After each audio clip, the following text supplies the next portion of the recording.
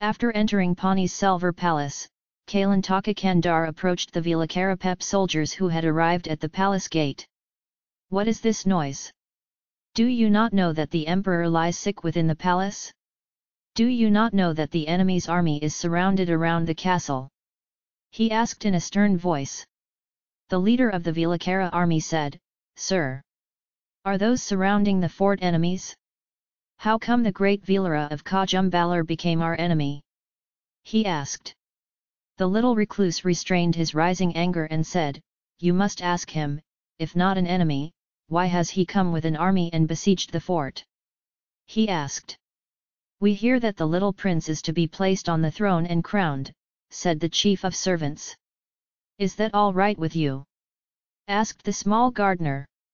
The warlord looked back at his soldiers and said, "Speak for yourselves," he said. The soldiers immediately shouted agreed. Agreed. "Hail Ponniyin Selvan! Long live the Prince of Elagonda!" they chanted. This time the slogan was stronger than before. The little gardener's face flushed, mustache twitched. But gritting his teeth, he asked, "Is the haircutting at the behest of the great lord? Or at your will? Is the emperor's will worth nothing?" he asked. One of the soldiers shouted, "Commander! Is the emperor safe?" "Sure?"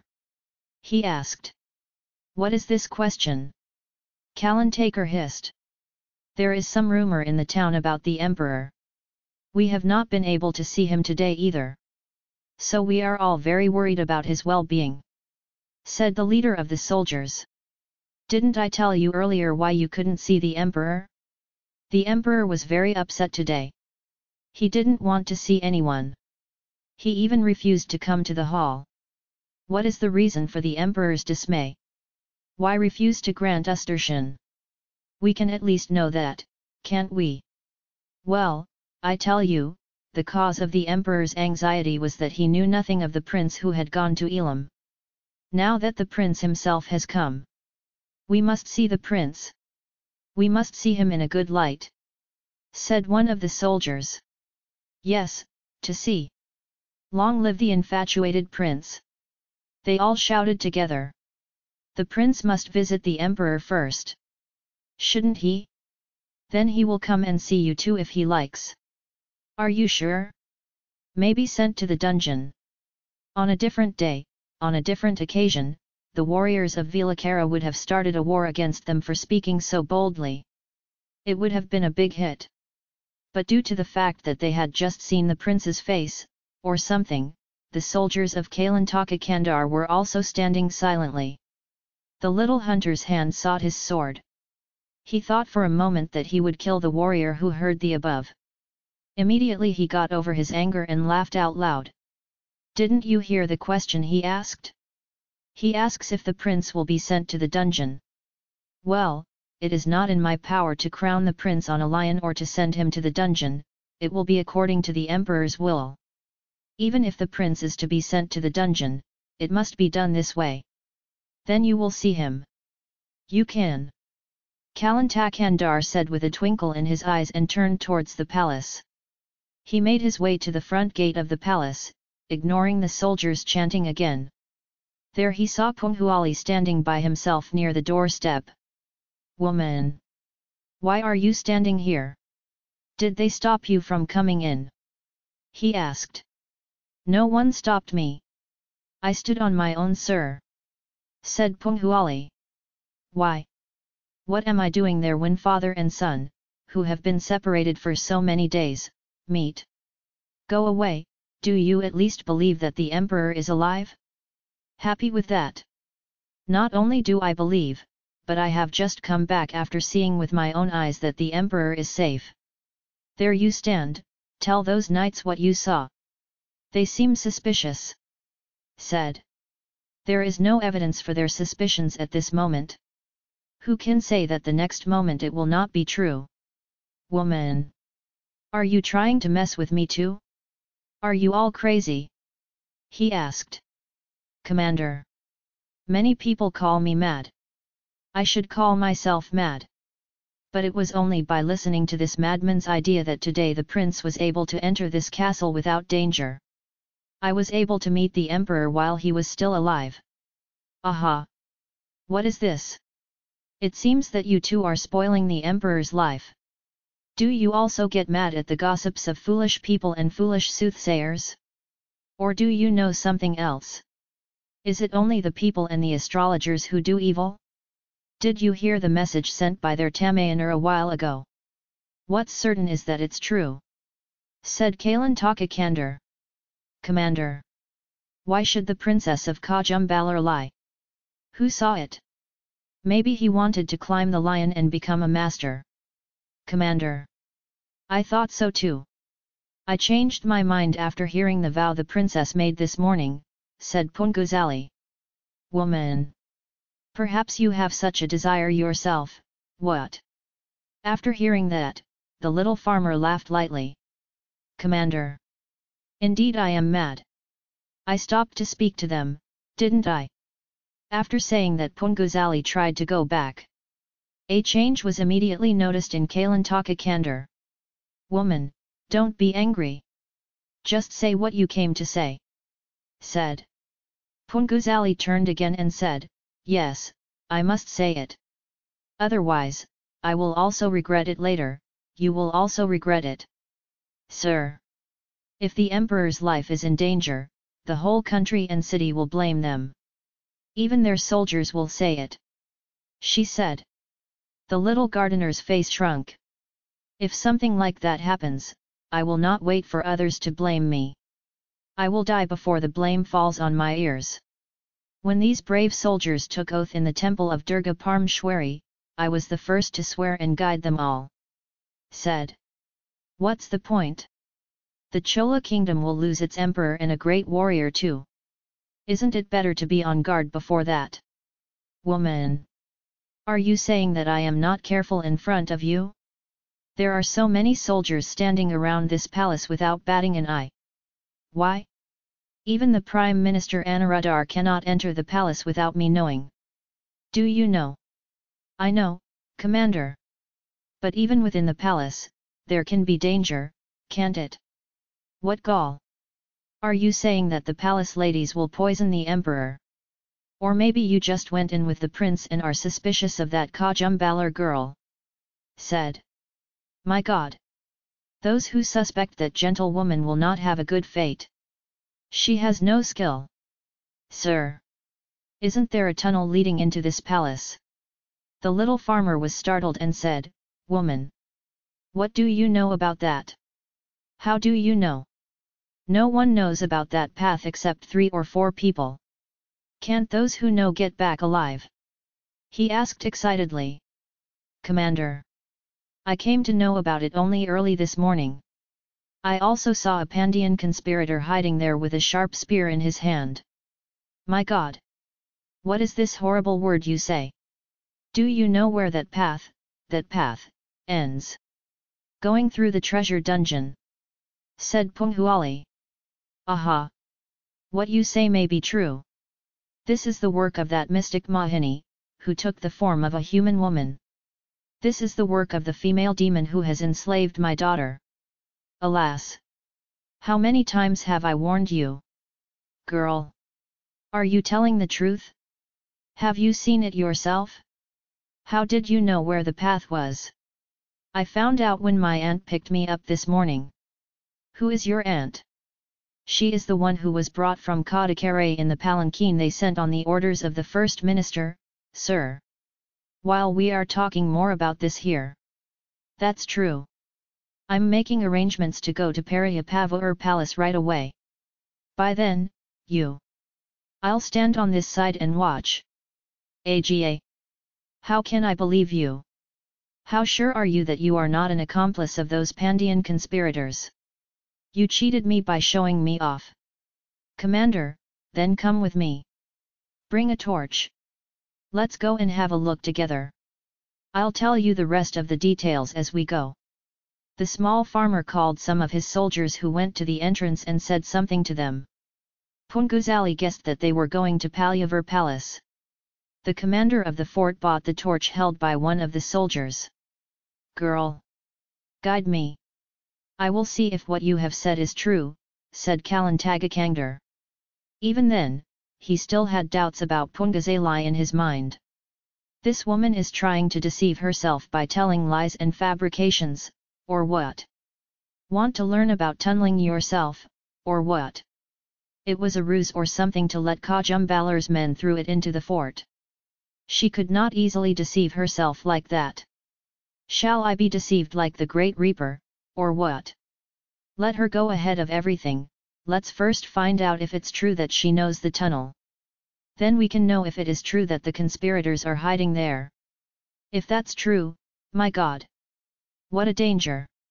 Fortunately, it is not difficult to prevent it. With this in mind, the small gardener walked behind Pungazalai. He was amazed at the speed with which she walked. Yes, the excitement in Pungazalai was at its peak at that time. Her pace was suitably brisk. For some time in the life of Pungazalai, unusual incidents were happening. But nothing like what happened that day had ever happened before. Early in the morning, her aunt woke her up from her sleep. A monstrous face was seen on the mahogany platform on which they were lying. Immediately it disappeared. Mandakini got up without making a sound and went inside the covered sculpture hall with the flower pot. The same terrible face that he had seen on the upper deck disappeared for a moment between the heads of Ravana and the Kaila Angari he was holding in his hands. Both of them went near the picture. Punguzali knew that a tunnel was beginning between Ravana's heads. Mandakini first and Punguzali followed her down the Ashuranga path. Punguzali was blind at first. Such darkness was dwelling in the tunnel. Holding her aunt's hand, she staggered away. After climbing a few steps from the path, the two seemed to have arrived in a hall. It was dark there too. It was difficult not to bump into pillars and walls while rubbing with hands. After a while a little light started coming from somewhere above through small windows. Punguzali guessed that it must be a good day. She also found out that what they were wandering around was a treasure dungeon. But whatever man Aunt Mandakini came looking for, it didn't look like he would be caught. There are many places to hide in that dark dungeon. Where he hides, what? Before we find him, he may find us and come up behind us and stab us to death. There is no question mode in this dungeon. While Punguzali was thinking like this, Mandakini cried out in her unusual voice, a voice that could not be detected as a human voice or an animal voice. It was followed by a panicked human voice. A shadowy figure scurried away. Punguzali decided to be the man who showed his face on the television. After hearing his aunt's voice, Punguzali knew that he was running away in fear of a ghost or devil. The thought made her giggle. After some time Anta Mandakini again made that voice and made the woman run around. Finally she ran away and crashed into a wooden door. Then he knocked on the door. He gave up and knocked 4 times. Then the door opened. A woman was seen standing in the open space. The man said something to her. The woman hesitated a bit and the man seemed to scare her. Then she went back. The man was standing by the door, peering. After a while the woman came with a lamp in her hand. Both entered the dungeon. Mandakini took Punguzali by the hand and stood under the cover of a big pillar. In the light of the lamp they took a good look at the man's face. She took Punguzali's hand and stood under the cover of a big pillar. In the light of the lamp they took a good look at the man's face. She took Punguzali's hand and stood under the cover of a big pillar. In the light of the lamp they took a good look at the man's face. The man and the woman with the light went into the interior of the dungeon. A ghost? A devil? You've got a good scare. Why would someone so scared come to such a thing? What the girl asked fell well into the ear of Punguzali. What kind of thing is not so well understood by Punguzali? As they disappeared into the dungeon with the lamp, Mandakini took the flower pot by the hand and dragged it out through the open door. They walked across the walkway and entered a large garden. There, in a secluded place, Mandakini communicated what she had to say to Punguzali in sign language. The message was, "My twilight is near. I must see the prince once before I close my last eye. You must go and deliver him with this message." We know very well the love that Punguzali had for her aunt, and Punguzali did not have the heart to leave her at such a time. She couldn't mince words. However, at the same time, the thought of this being an opportunity to see Bonnie's lover made her come to an immediate conclusion. After saying goodbye to her aunt, she left.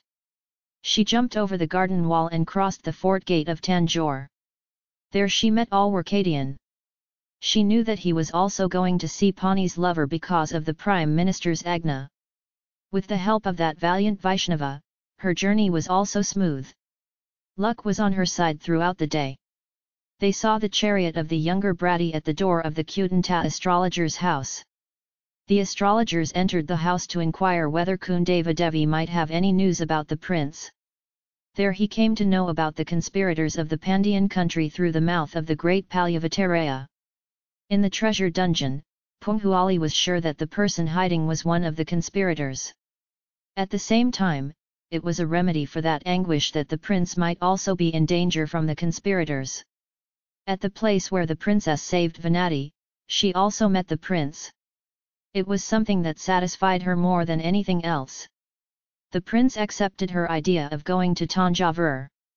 She knew that he was travelling like an elephant in Ceylon without making himself known, and she did not forget that there he separated from the commander and the soldiers and rushed to the beach on an elephant alone. Therefore, she said that it would be better if the prince followed the same method, that if he went alone, he would not be able to enter Tanjore fort, and if he took her and Vanati with him, they would leave him as an elephant. Samudra Kumari. You have a good idea. You are fit to be the first minister of a great kingdom. Thinking of the words spoken by the prince, her heart swelled. But what was the use if everything had happened as she thought up to that moment? Aunt Mandakini was not in the room where the emperor was lying as she had expected. There was no one to inquire about her. Punguzali's bosom said Baghir whenever she thought of her aunt announcing by signal, "My end is near. What is the use of taking so much trouble and talking tactfully and bringing the prince here? Auntie is missing." Her chest pounded. It seemed that he was still in the dungeon. Her heart sank when she thought that she might have been killed there by the evil conspirator. She wanted to go through the tunnel and look into the dungeon. But in the palace there was an uproar due to the prince's arrival. Women were coming and going all over the place. They came in large numbers and peered into the room where the emperor was lying. Meanwhile, what would someone think if they saw him walking alone to that old sculpture hall? If the conspirator might still be there, it would not be advisable to approach him alone. The dark treasure dungeon gave some fear to many a brave flower girl. That is why she decided to take him to the dungeon and search the dungeon. It took some time for him to argue with Kalantaka Kandara and bring him back to his senses. Thinking of that, she now walked very quickly.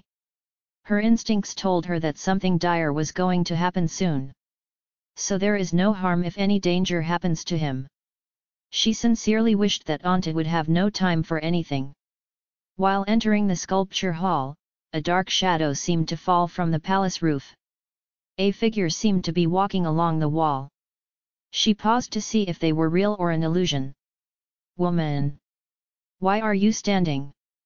Are you afraid that the lie will be exposed?" When she heard what the small gardener said, she hurried upstairs. On entering the sculpture hall, Punguzali pointed out the doorway between the heads of Ravana and Kailayangirai to the little Pavattarayar. "Right. Get off first," said the fort commander. But Punguzali hesitated. She was shaking. At the same time, a supernatural voice was heard shouting "Screech!" She immediately realized that it was her Aunt Mandakini's voice.